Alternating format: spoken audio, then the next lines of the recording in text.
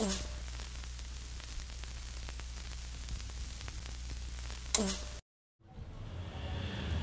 a minute. Let me get my... Your right stance? Yeah. Okay. You got that? Yeah, everybody is... Oh, we're not supposed to smile either. Sorry. First time I saw an 88 truck was in 1972. And... that's the kind of visions. I'm going to treat you That's the kind of visions I have. I'm going to treat you as a hostile witness in a minute. Full-size Chevy. No wonder, when it comes to pickups, America's having a change of heart. The heartbeat of America. You know about Boyd Coddington? Oh yeah, Boyd Coddington. He builds some nice hot rods, and this guy would, in his southern accent, went, "Trucks too, trucks too." I mean, that was like, it was the funniest thing when the guy said it. But I mean, he was known for his hot rods, but some people knew about the trucks, you know. And the more he did these trucks, the more they got out there. They were just like blown away with it. You know, that was the best thing since chopped bread or whatever they say. You know, I was born into this. I mean, from the time I was 15 years old, my dad had me on a machine, and that's right about the time, and you know, around 90 when the wheel business started to take off, the sport truck movement started to take off. So, you know, my whole professional life has been building wheels. I really can't remember the very first 88 truck I did, but I would say probably what got the motor going here, and it was probably all the trucks I did for Beltec and with Tom Taylor. And we were working in conjunction with Boyd, even though we didn't work with Boyd. Yeah, because we were doing, I mean, Tom was doing some wild stuff in the late 80s trucks. And so, and I got to give credit to Bruce McCoy from the Drop Shop too. I mean, you know what? I mean, we did every one of his trucks just about, and every one was a cover shot, and he went all out, and he was a promoter, man. What influences more, as far as from a graphic design standpoint, is what's going to be the ultimate use of the vehicle. Is it going to be for commercial use? Is it going to be strictly for family fun and vacations, or as a runabout? That's really where the design themes come from. Yeah, one of the trucks that stands out was the ZR1 pickup my dad built, and it had ZR1 drivetrain on it. I remember the first day he brought it home from the shop, and he said, "Get in, let's go for a ride." And I mean, that frame was on the ground, and we pulled out of the driveway, which isn't very steep, and that thing was scraping out. And you know, I was young at the time; I was probably 16, and I said, "Man." You know, and you know, we got on the road and he nailed it, and I mean, just shifting through the gears. That thing was awesome. That was a great truck. You know? I mean, the Boyd look was different than anybody else. Boyd was, his motto was less is more. But Bert had some good ideas, and he did a lot of nice trucks. He wasn't afraid to cut and weld and move things around, where most people, they just wanted to be able to bolt something on and go, you know. Just like anything else, everybody's looking for the easy way out. But in order to take it a step farther, you had to do that stuff. You had to cut things and move them around and shorten them up, and that's the difference between most of the people and Boyd. Even today's trucks, they don't have the appeal of them trucks. When you did them right, that was a good looking truck. I mean, even the earlier trucks, the 70s trucks before that, the early 80s. That's still a good looking truck too, but there's something about that 88 to 98 truck. They changed them a little bit here and there along the way, but that truck overall is a good looking truck. When you get it to sit right, just the stance on that thing, they're good looking trucks, you know. But you had to do the right things to them. You could do them, and then the guys got carried away. They would take and make a roll pan with Corvette taillights in it, and people just got crazy, and that's the stuff that I think kind of ruined it, because now everybody was doing it, you know, and people with no taste at all were making parts, and pretty soon it was just like it was too much. Yeah. I mean, for me, custom cars were always around, and my dad always had something cool that he drove, and you know, in the early 80s it was a cool Chevy pickup, you know, lowered, and you know, with cool paint job and wheels that he actually made right here in this garage. So, you know, for me, by the time it started to pick up, when the new body style came out in '88, it was, you know, it was interesting, because it was brand new, and this was the dawn of made-to-order parts, customizing of these cars, and you know, the billet wheel boom. It brought to light the biggest selling vehicle that Detroit has, and the reason why those vehicles sold the way they did was because the one thing Americans know how to do is make trucks. If we're talking everything from heavy duty equipment to, you know, to dredge something like the Panama Canal or whatever, to a light duty vehicle for like a florist shop, to maybe an SUV so people can take their kids to school or whatever. It reminded people, that Americans can do the proper vehicle if given free rein to manufacture that type of vehicle. In my graphic sense, I've always been a believer of don't be disappointed in 3 years from now when you walk in your garage and go, gosh, I wish I wouldn't have done that. So, and Craig Fraser one time called me a linear graphic person, which to me that was a compliment. I always believed things started here and went that way, you know, beginning to end, and compliment. I mean, sure, there was those vehicles that were show vehicles and promotion vehicles that just had to hit you in the face, and I mean, there's bells and whistles and dog and pony shows going off. But for the most part, for my clientele, the guy that drove his dually to the river in the weekend, you know, or they went to the truck jamborees or whatever it was, they had to see their truck every day. And, you know, when you're spending that kind of money back then, you obviously, most guys could not afford to redo it in 3 to 5 years again to stay with the trend. So I try not to be too trendy. I was greatly influenced by Billy Carter and even Billy B and Dick Vale. I always loved the drag boat graphic thing, and so I kind of just followed suit. I mean, to me, if you stole anything from Billy Carter, you're stealing from the right guy. And I don't care about the rescue painters that say I never stole any of them crap. We all stole, borrowed, influenced, whatever you want to call it. You know, you would always say, look what I came up with. You know, but when you went to a truck show or a car show, man, or a magazine came out, you knew. I mean, I can show you my cheat book. I got clippings of pieces of artwork from other people's cars pasted everywhere, because we all need that kick in the butt sometimes when it's 10 o'clock at night and you go, man, I got to get on this thing tomorrow and I don't even have a design for it yet. The trucks came out and that thing just took off, and he got me. I was doing all the lowering. Me and another guy, Larry Surjoff, who was a Boyd's normal chassis guy. He designed all the A-arms and all that stuff, and I would build them and install them and stuff. But, you know, so then I went to California Street Rods from there, and still was doing trucks. You know, the truck was still going on, so we were doing all the Chevrolet trucks from Chevy would bring us, and we would do them for SEMA. So more like concept ideas on concept ideas, yeah. Yeah, we would have, I mean, there was several different artists, Steve Stanford, Chip Foose, and Chip Foose at the time, he would come in, he was still in school learning how to draw. Right. And he didn't have a shop, and he didn't have his father was building cars, but Chip was a kid in art school. I don't think Chip was 20 years old. And he would come in and he would do these drawings for us, concept drawings, and then we would carry them out and build the trucks and send them to SEMA. Well, the first thing I thought about was the famous pickup that Tom Taylor and Pete Santini collaborated on, with the progressive graphics, you know, the scallops. It was basically, like I mentioned earlier about this whole hot rod theme. It was one of the first vehicles to kind of roll out that whole trend, and of course it coming out looking as nice as it did. Now all of a sudden you get people like Brett Michaels or you know, the Van Halen brothers, whoever. They want a really cool looking pickup with with that whole theme, that whole vibe, that whole I don't know, just cool hot rod look.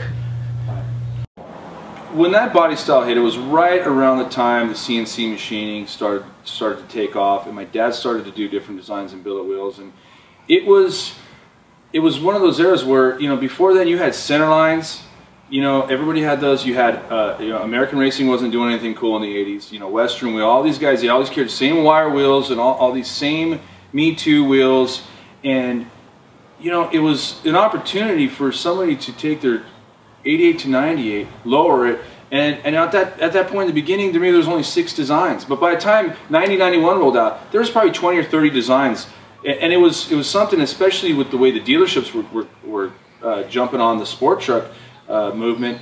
they were able to put 10 different vehicles on the lot with 10 different wheels, and it wasn't a major operation for us to supply them with that. Because in the beginning, we only made wheels for the hot rods that we did, up until about 87, 88. And that's when Budnick jumped on board with Boyd, and they decided, hey, why not sell these wheels to the public?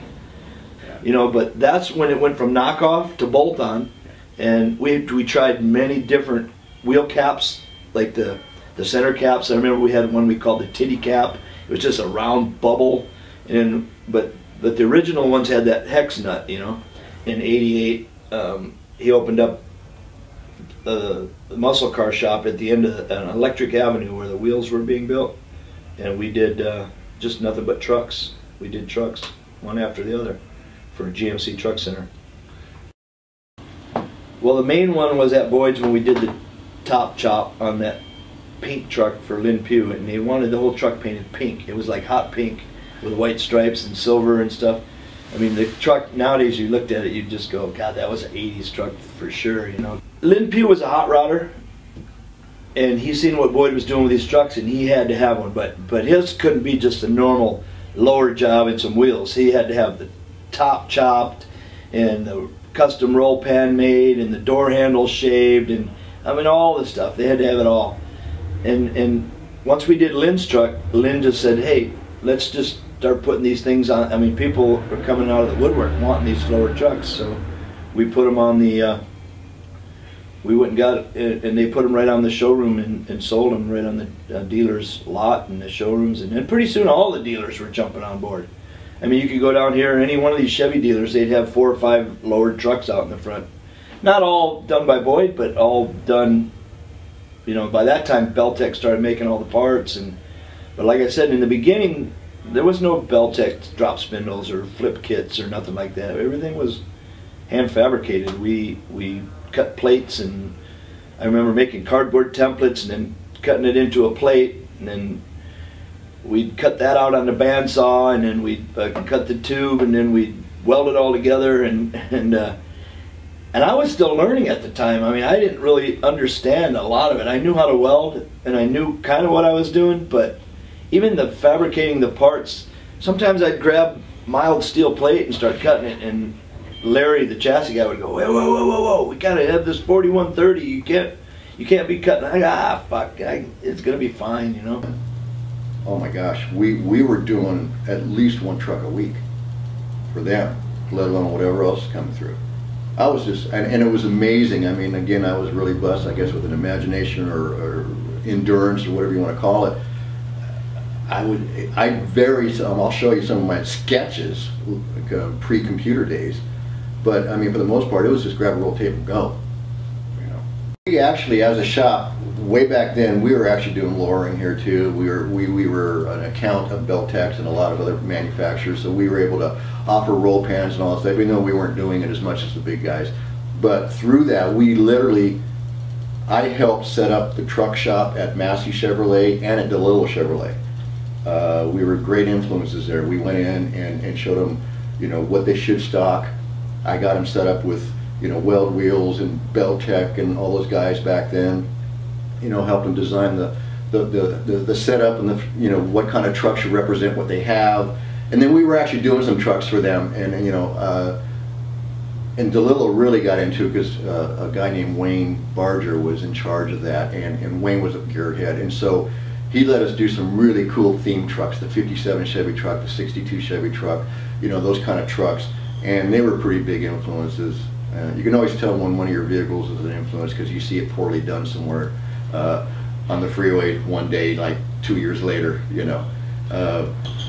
I would say, again, because of, and maybe just because of uniqueness, not because I really liked it myself, when Tom Taylor and I started messing around with the computer-generated masks to do these wild, shredded, falling apart, exploding paint schemes that nobody's ever seen before. And again, this is way before computers were, you know, household word. I think the turquoise and magenta shredded Beltec truck just blew everybody's mind at SEMA that year. And even at the truck jam, everywhere it went. I mean, they had to stand people around this truck to protect it because people were trying to peel off or pick off, because there's no way you can paint this. It's too intricate. Okay, there's too much going on. Couldn't imagine how they do it. Remember when we did Cadzilla, the Ericsson drew that car with a big wheel in the front, and that wheel on Cadzilla was still a 15-inch wheel, but the front face of the wheel was like, I think like an 18-inch. So they had a 15-inch tire, and the tire had to come on from the back side, and then the wheel covered the front of the tire, and it made it look like low-profile tire because the wheel covered up most of the tire. But it was still a 15-inch tire coming on from the back side of a 15-inch wheel with a front face that was 18-inch in diameter. And that kind of gave it that look, and I think that started a lot of that big wheel thing, you know. But then the factory started coming up with bigger and bigger and bigger every year, and I remember the 17s were huge, you know. 16s really didn't do a lot, I don't think. It went from 15, and then 17s like were huge, and then pretty soon there were 18s, and then but there was a lot of tire sizes available in 17-inch. When you got to the 18s, you were pretty limited on tire sizes, and then they got to 20s, and geez, I lost track after that. I don't even know. I've never had anything bigger than a 20, and I don't think I ever wanted nothing bigger than a 20. I mean, it's just not in my... And I can tell you one thing, Boyd Jr. and Boyd Sr., that's where they would have fights. Because Jr. wanted to go with the flow. He wanted to go bigger, bigger, bigger, and spinners and all that shit, and Boyd was stuck in... You don't need all that shit, Junior. 17 inches is as big as we need to go.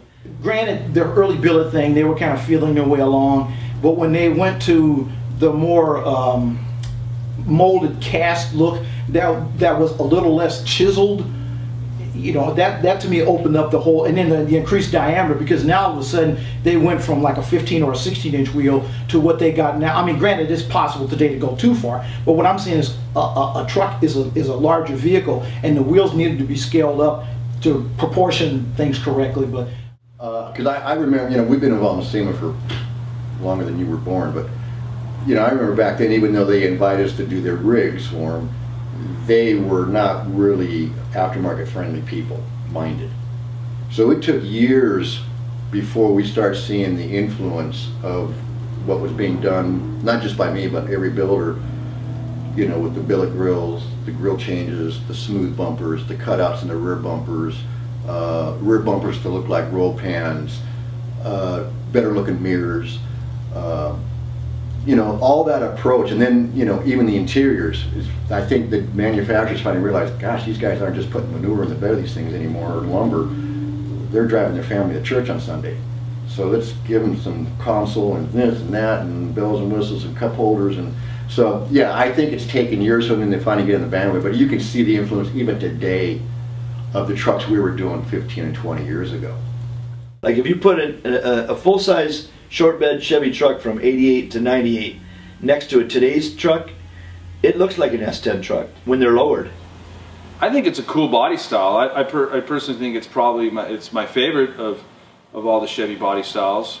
And I just think we're at a time now where enough time has gone by, and there's so much cool stuff coming out of the late 80s and early 90s that this is just a perfect truck right now to customize, as you know, if it's a classic truck, if you will, if enough time has gone by. You know time's gone by when you start hearing Nirvana on KLOS, you know, or, you know, Stone Temple Pilots or something, one of these 90s bands, you know, on KLOS. That's classic rock right now.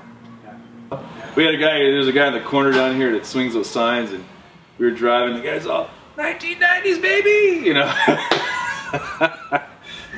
I got one customer that I just did this 90 454 truck, and back in 90 he bought one, but the 454 wasn't enough, so we took it out and put an LS6 454, which was like 450, 500 horsepower or something like that, and that truck was just wild to drive, man. We drove that, he drove it every day and he loved it, but one thing led to another. He ended up selling it, and he came back to me now, what, a year ago, and said, I want my truck back again. But he sold it to Japan, I think, or something. I said, well, let's do another one. So we did. We found another 454, and I did it actually nicer than this last one. But yeah, the guys are now they're coming back for the second time around. You know, not only are they taking a new truck and doing it, now they're going back and getting the truck they had in '88 to '90 or whatever, and they want to do it again. Yeah, and actually I have Eric Brockmeyer drawing me up a little short bed right now that we're going to feature our new wheels on.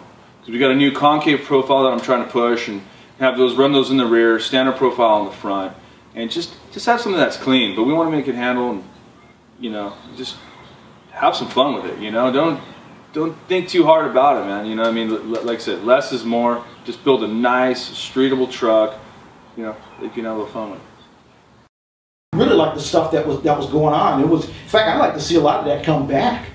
You know, the whole wild and crazy, let's custom paint, let's experiment. But this time, like things that we knew was in the experimental stage, let's eliminate that. We've learned now from, you know, from then, but still keep the, I guess what I'm saying is the spirit of those wild custom paint jobs from back then. We had a good time on that. If you were going to build one of these trucks today, how do you think you would have built it? Or how do you think you would build it? All black.